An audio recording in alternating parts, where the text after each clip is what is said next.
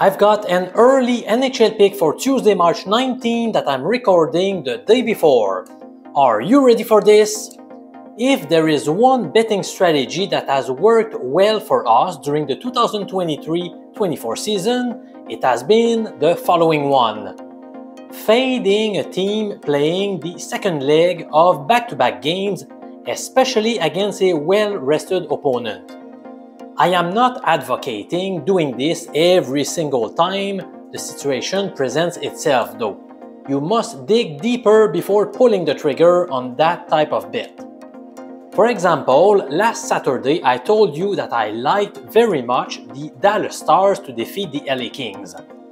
Not only were they much better rested, but the Stars were coming off 2 straight home defeats, so I figured they'd be extra motivated for this matchup. In the end, they won the match by a 4-1 score after taking a quick 3-0 lead in the opening period. They left no doubt regarding the outcome of that meeting. We have a light schedule on Monday with just 2 games on the menu. One of those teams will travel overnight to play another contest the following day, the Buffalo Sabres. Indeed, after taking on the Kraken on Monday, they will head to Vancouver to face a tough Canucks team.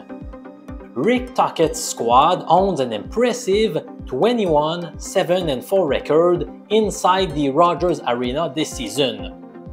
However, they have lost their past 2 matchups at home. In my mind, that's a good thing. We have the exact same scenario as the one I described to you earlier with respect to the Dallas Stars. This time, the Canucks will be very motivated to get the W against Buffalo in order to avoid disappointing their home fans on a 3rd straight occasion. There is no way the Canucks will take the Sabres lightly. For this reason, my best bet in the National Hockey League for Tuesday, March 19 is the Vancouver Canucks with the -1.5 puck line at positive odds. At the time I recorded this video, Monday at 3 p.m. Eastern Time, the corresponding odds were +126 with FanDuel and +124 with DraftKings.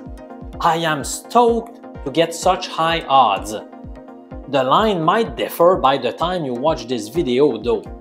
I suspect it will drop, so I am taking advantage of it as early as possible. Not only are the Sabres going to play a second game in 2 nights, but they will be on the ice for a 5th time in 8 days. Can you imagine how difficult it will be to beat one of the league's top 5 teams under such circumstances? Meanwhile, Vancouver will be playing just a 4th game in 11 days. That's a huge difference.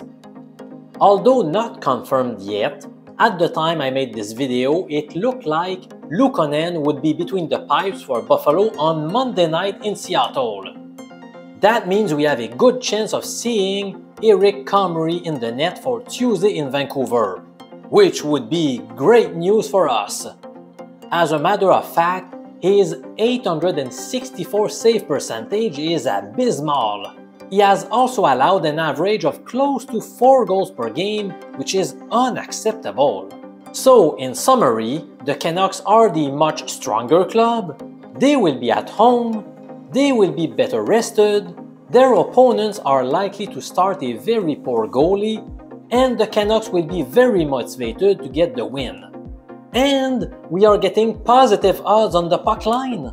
I'll take it in a heartbeat. If you like this video, subscribe to this sports betting channel hosted by a 15-year university statistics teacher. I'm Professor MJ saying so long, my friend.